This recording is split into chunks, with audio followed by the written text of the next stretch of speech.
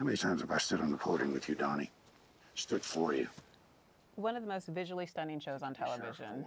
What is it like for you to film in these stunning locations? Right there where we're shooting in the Bitterroot Valley. The Native Americans, after winter was over, would move up the Bitterroot and out to the plains and hunt buffalo all summer and then come back. There was a big settlers all formed a wall across that valley and said, you will never come through here again.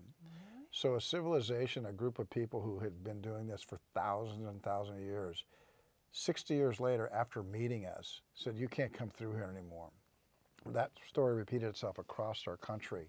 I'm interested in that, and I'll make more stories about that, you know, without trying to make them history lessons or trying to set the record straight. But I'll continue to make stories about that interaction, about the westward expansion. And I'm not ashamed, and I'm not what happened. I realize the resourcefulness it took for, you know, the people that were here to make a life for themselves. But there was this wipeout.